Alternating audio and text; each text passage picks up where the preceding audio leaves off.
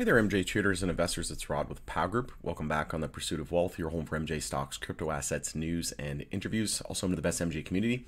It's Saturday, January 6th. Hope you're having a great weekend.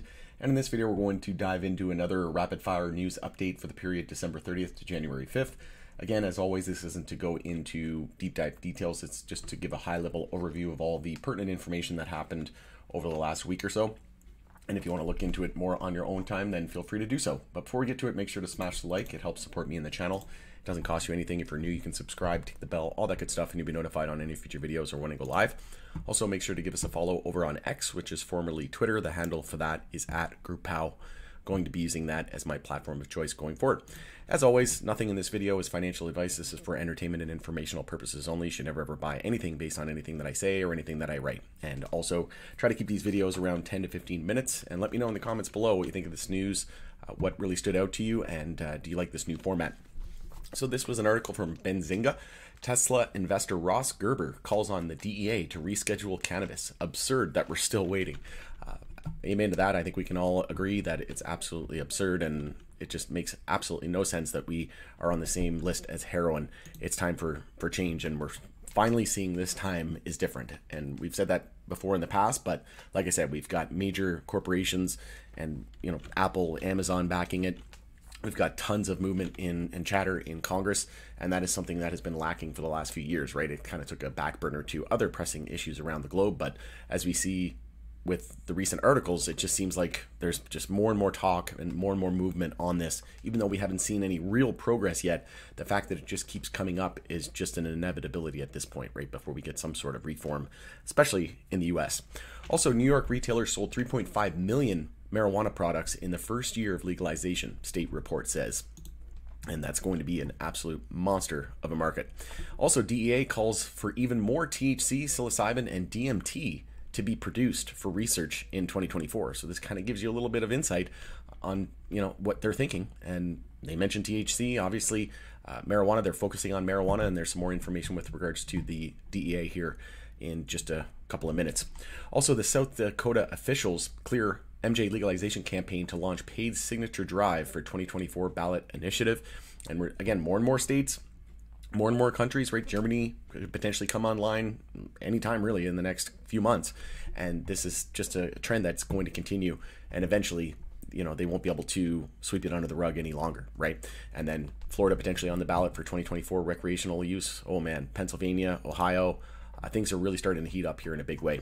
Also, I did a video on this, but High Tide welcomes doubling of Ontario retail MJ store cap. So it's going to go from 75 to 150. A lot of people say that the Canadian market isn't worth it. It's going to be a multi-billion-dollar market, and right now High Tide has a $500 million run rate. Imagine what's going to happen when they double their store count and then expand to the rest of Canada. They're only in a few provinces. Wait until they get to the Atlantic provinces and double their store count in Ontario, Canada's biggest province. So as he said, Raj Grover, the CEO, there's so much work for them to do here at home in Canada. And then just imagine once they start to expand to other markets like the US and abroad, right? So much opportunity there, it's not even funny. Also did a video, I added High Tide last week. If you haven't seen that, I added 3 MJ stocks last week. You can check that video out for more information. Also, 4th MJ store opens in Indigenous community in Alberta. And Alberta just continues to pump out the stores, but this is great to see. Also, New York local governments could shut down unlicensed MJ businesses under new Smokeout Act bill. And it's still amazing to me that we have all these unlicensed MJ businesses operating, and tons of people saying that, when you walk into some of these unlicensed businesses, you wouldn't even know, right? They're selling actual legit products, and, to the uneducated consumer, you wouldn't even know that it wasn't an unlicensed business, right? So yeah, I don't know how this is even still going, but there's going to be something big coming down the pipeline. I think they're not going to allow this to go on forever. Let me know your thoughts and opinions on this, or if you've ever been in one of these unlicensed MJ stores. Also, Trulieve MJ closes $25 million loan and hires a new CFO. Their previous CEO, or CFO rather, I did a video on that. They wrongly expensed over like $350,000 worth of expenses.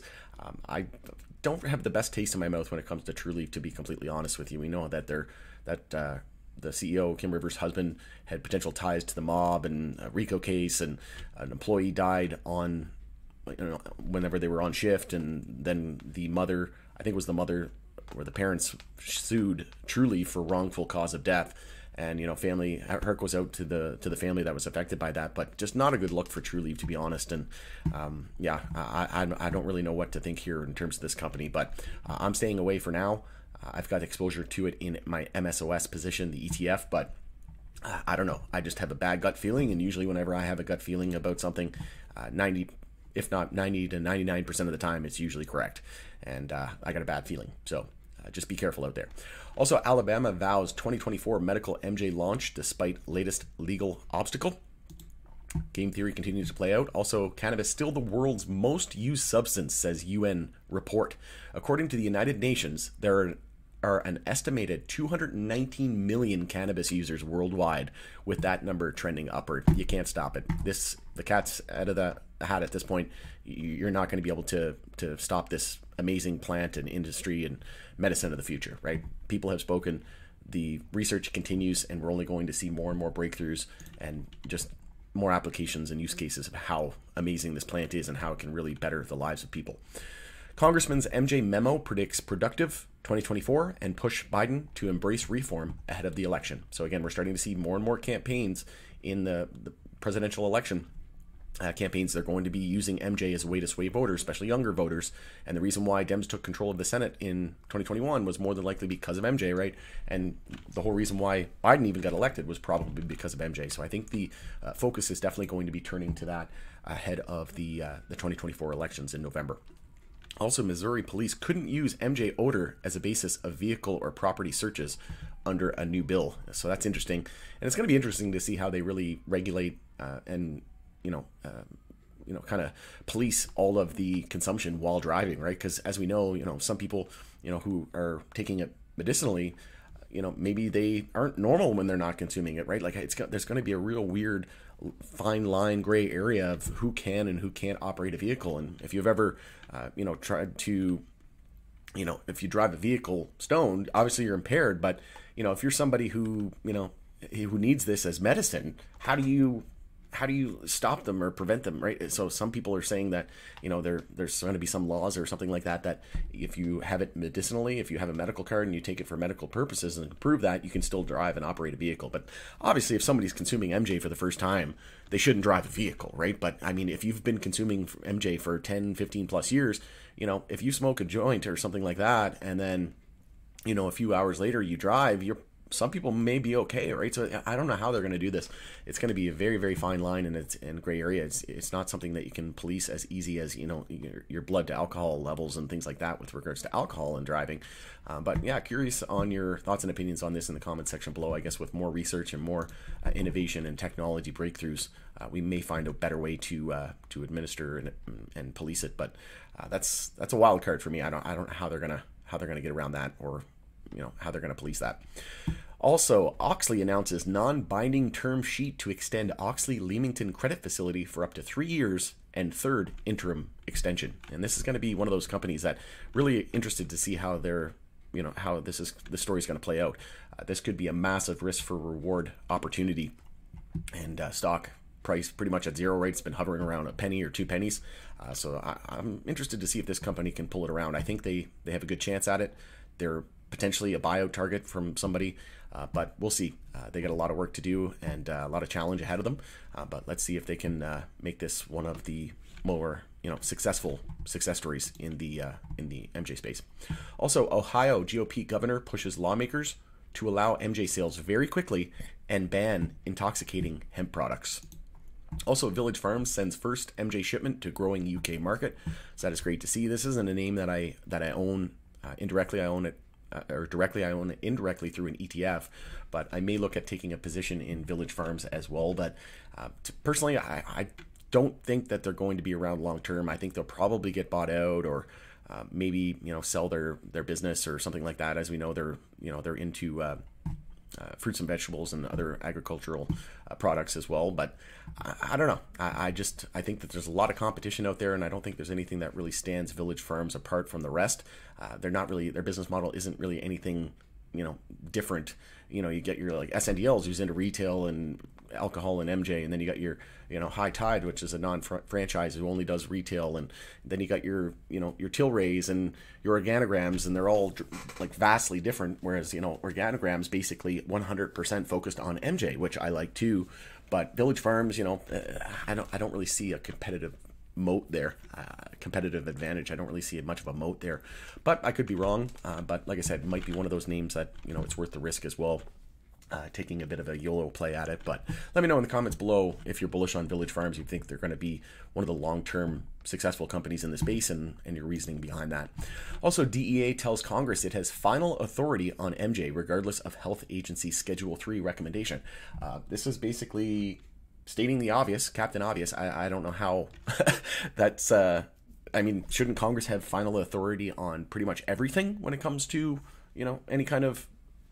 any kind of laws or regulation? Obviously, if lawmakers draft a bill or legislation that allows a certain thing or disallows a certain thing, then that should be, that should have precedence, right? So I don't really know what the point of this article was. It kind of just tells me that Congress is, they can't get anything done because of, both sides of the aisle trying to get, trying to come away with the win, regardless of, they're not really just trying to, better the industry or help the industry. They're just at a crossroad, right? And it's a political theater, and both sides don't want to get something done because one wants to take the credit for it, and then the DEA, I think this is basically just telling them to, like, hey, you're Congress, right? Why are you waiting on us, DEA, when we were put here by Congress, right? So I think this is just the DEA kind of giving them a reminder that, you're the one who's supposed to be getting these laws done, right? But yeah, we'll see if DEA comes back with a response. I think most likely scenarios we do get some sort of response from the DEA over the next 1 to 2 quarters, and I think that they're going to approve it. And we got some more information coming on that in just a moment. Also, New Mexico sets new monthly MJ sales record with purchases topping $500 million in the first full year of recreational market. And this is only the tip of the iceberg. Just imagine once we get Latin America, you got, Germany, the rest of Europe, and all over the UK, you got, Asia. Oh man, the potential here is absolutely staggering. 70% of medical MJ products in Mississippi on hold for retesting. So a large batch of medical MJ products in Mississippi have been placed on administrative hold as regulators continue testing to clear the products for sale. So a little bit of a hiccup there, and some kinks to iron out, but to be expected with a growing industry. Also, MJ company Tilray Brands kicks off the new year with a boost from Riff MJ. And these are a couple new drinks. So they have the new Vanilla Frost and Tropical Burst, and they're 355 ml cans. And they've got THC 10 milligrams and 10 milligrams of CBG, and also ginseng extract and 30 milligrams of naturally occurring caffeine from guarana extract. So these are great. They're basically an energy drink. Can't wait to try these out. I haven't. If you have, let me know in the comments below what you think of this, or if you're viewing it in the future, let me know your thoughts and opinions, what you would rate it out of 1 to 10, 10 being the best. But I'll be doing some reviews on this as soon as I see them in my local stores. And we do have earnings coming up on January 9th, so Tuesday next week. I'll be covering the earnings extensively. I'll do a review and my thoughts and opinions, and I'll cover the numbers, and then I'll also be joining the conference call, so I'll be updating everybody. So make sure to subscribe and tick the bell, and you'll be notified on those updates. Also, new Kentucky bill would legalize MJ use and possession, but home cultivation, but not sales. So again, we're starting to see more and more states, the states that you'd never think too, right? And just a matter of time before we see like a Texas or something like that, right? Which obviously stigma there is a lot worse, but it's slowly but surely starting to, like I said, they can't sweep it under the rug for much longer. Also, Florida inches closer to recreational MJ with 2024 ballot initiative. And I did a video specifically on this, so you can check that out. But essentially, we should see a ruling by April 1st is what they are expecting from the Florida Supreme Court. So things are heating up in a big way right before 420. And again, we could see some rescheduling updates, and that's a nice segue into my next article here. DEA confirms it is reviewing MJ rescheduling recommendation. So this is basically not new information, but a little bit reassuring that we know that the DEA is reviewing it. So, kind of confirming what we already know, but this is official confirmation of what we believe to already know, right? So this is great in my opinion. And like I said, this could potentially come out around 420 as well. And what a marketing campaign that would be for, these politicians ahead of the US elections, where, we get some sort of movement on that, and then they make it, all over the headlines, right? At 420, it's going to be dominating all the front lines and the main pages on all these media companies. And then we're going to see, potential for it being enacted into late 2024, if not 2025. I think 2025 is probably where it's going to officially get rescheduled, because there's going to be a 60-day comment period and things like that from the public. So it's not going to be enacted right away, just as soon as DEA comes out with a recommendation, or if they've approved that recommendation from HHS. So what I think would more than likely happen is we could get the approval from DEA and then a 60-day comment period, and then it'll probably get enacted some point, just after the elections, I would think. And then they would use that as a way to say that, look what we did leading into these elections, right? And look what we're going to continue to do. So that's what I'm believing will happen, and could be wrong, but let me know your thoughts and opinions on that in the comment section below. Also, study finds most cancer survivors who used MJ reported a great degree of symptomatic improvement, and also a great alternative to opioids, right? Which we know are highly, highly addictive. So again, how can you deny people of this medicine of the future that's really changing their lives, especially at a terminal point in their lives, right? Where they're suffering and they're at the end of their life. Like, how dare we, deny people of that? It's a plant, it's natural, right? So medicine of the future, it's time for change. Wisconsin governor says he'll settle for medical MJ legalization. Absolutely. It's not what we want. We want full-blown legalization, obviously, but medical, those are probably the people who need it the most, right? So again, give the people what they want, and let everybody have access to this amazing plant and medicine of the future. Florida GOP lawmaker files bill to cap MJ at 10% THC if voters approve legalization ballot measure. ... Like, what? Isn't this insane? Why would we ever cap it at 10%? Like, this will not happen, in my opinion. Let me know your thoughts and opinions. Do you think this is absolutely insane? Personally, I do. I don't think this has a chance in hell of making any, progress. There's no way they would cap it at 10%. I just can't ever imagine that in a world where that would happen. That is so unbelievably low. And here in Canada, most people, if it's not 30% or higher, they don't even really blink an eye at it, right? So 10% is almost just laughable, but kind of entertaining at the least, say the least. But Body and Mind also announces closing of Markham, Illinois dispensary transaction. So this is another small cap name that I think has huge risk versus reward, with favoring, definitely the skills favoring reward there. For there's definitely some risk, but I think the reward definitely outweighs the risk, and it's a profitable small producer in the US and could be a nice buyout target as well. Also, MJ in Europe, 7 reasons to be optimistic in 2024. Europe is already firmly on the path towards reform. Just quick synopsis here. Germany may pave the way for wider EU reform, and as well as wider acceptance of medical MJ. And the US will move towards federal reform, which could have global impact. And 5, new tech and AI will improve patient care. Absolutely. I'm excited for 2024 and beyond. Also, Colorado governor's office slams DeSantis MJ stance, pushing back against claim that legalization led to bigger illicit market. I don't know what this guy's smoking. Maybe he's smoking something else other than MJ. Maybe he's smoking the bad stuff, the opioids or something. I don't know. This guy is out to lunch, in my opinion, if he thinks that. But yeah, maybe we should get him smoking this stuff, medicine of the future, and maybe he'll come back to earth. I don't know what he's on.